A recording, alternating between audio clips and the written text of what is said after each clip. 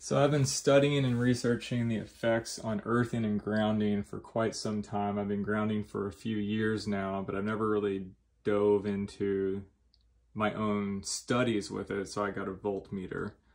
And this EMF reader that reads EF, EMF, and RF signals. And I'm gonna just demonstrate a few things. So there's the voltmeter. This side right here is hooked up to a copper speaker wire cable that is running outside of this window right here, which is going straight into the ground right there. So that is only being grounded by the actual soil of the earth. Right there is a 1/2 inch, 2-foot copper rod where I have another copper speaker wire cable running up to and through the window right here. And that one goes down and connects to this copper plate that I bought. Copper, because it's highly conductive. So I got a 12-inch by 24-inch copper plate that I can rest my feet on when I am working on the computer and coding. So that is grounded outside through that copper rod. Nothing fancy, no electricity, nothing like that. So I'm going to turn on the voltmeter and turn it on to volts for 60 hertz for North America. I'm going to select or do the range of volts right there to show. Now, currently this will show the voltage of my body, which right now is 0.07. And I have nothing plugged in. My computer is turned on, but I have no lights on and nothing is plugged in around me. So 0.07. If I touch the copper plate, I'll bring this a little closer, it grounds to 0. Let off, my voltage goes back up, touch it, grounds to 0. I need to put this on a little better, but it's working. Now, what happens when I plug this power strip in right here? So let's do that. This is plugged to the power strip. It's going all the way over here.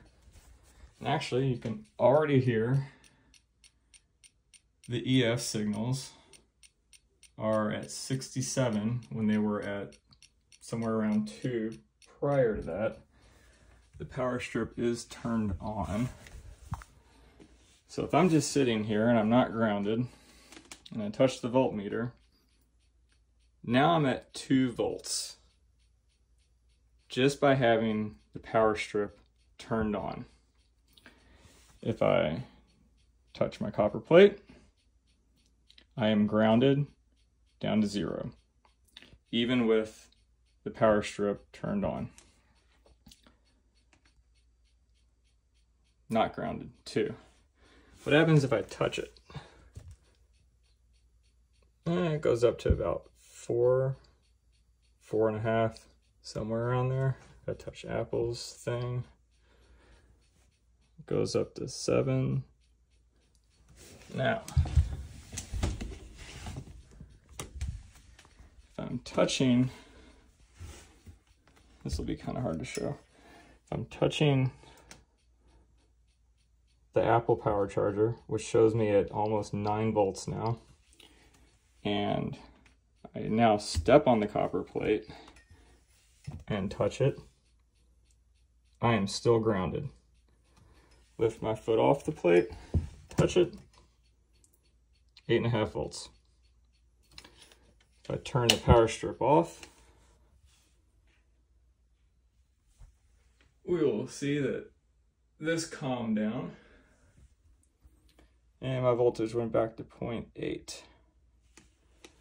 Now, if I bring the EF reader down here, the power strip is turned off, and I set that right next to the wire.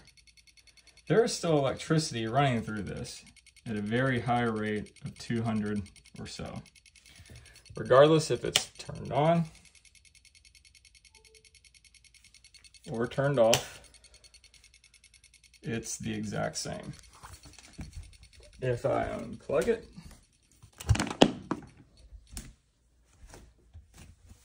all the electricity that's flowing through that wire is cut off, regardless if it was turned on or turned off.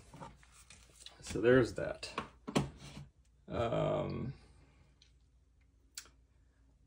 That's the biggest thing. If I plug in Apple's iPhone charger, and I just sit the cord next to me, and I touch the voltmeter, I am at 0.5. If I touch this, I'm at a whopping 48 volts in my body. If I drop it, it goes down. Obviously most people aren't touching their wires and holding them for too often, but if I pick it back up again, it goes back up. If I put my foot on the copper plate, I'm not grounded to 0, but I'm down to 0.03, which is a drastic change from, what was it, 47.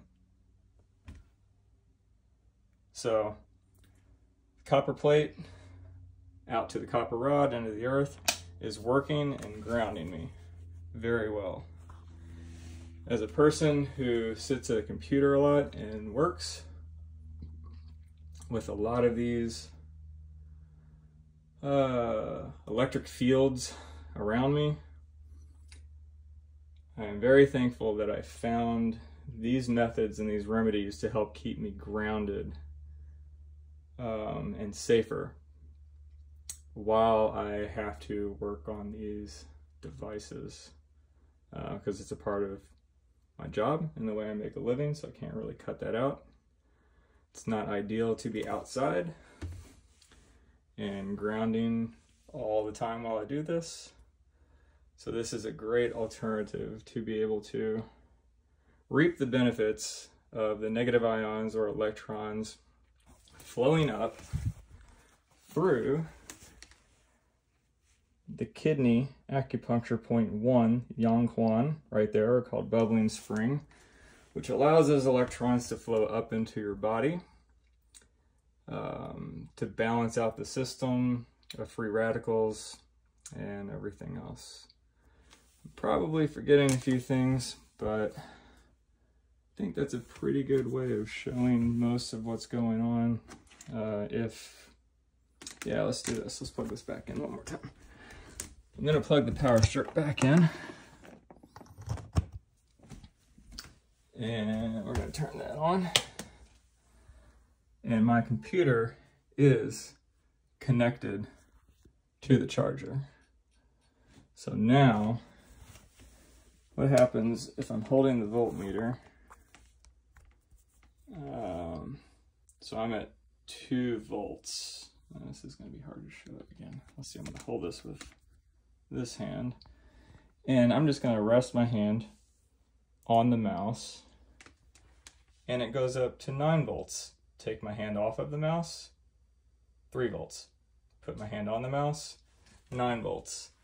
Now if I put my foot on the copper plate with my hand on the mouse, 0. So even when I have my hand on a mouse that is wired, this is not a wireless mouse, it is still sending electrical signals to and through my body, but the copper plate helps negate that and grounds me. One other aspect is I do keep Elite Shungite right here, which helps to neutralize electro frequencies and electromagnetic frequencies, as well as RF frequency, or well, RF or radio frequencies. We can dive into that later. There's quite a bit of literature out on it, actual research mainly done by the Russians.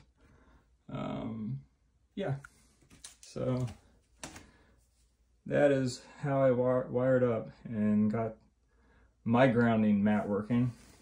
Now, I guess this should be beneficial to say too. There are plenty of grounding mats out there for sale. Most of what I found is they are lined with like a thin layer of a silver thread or nickel or something about 1 inch to 1 inch apart. So you're only getting the conductivity where those threads are running. And I figured I could make this myself for around the same price or cheaper. And the entire plate is conductive. So I'm getting more of that grounding aspect and more of the electrons flowing into my body that way.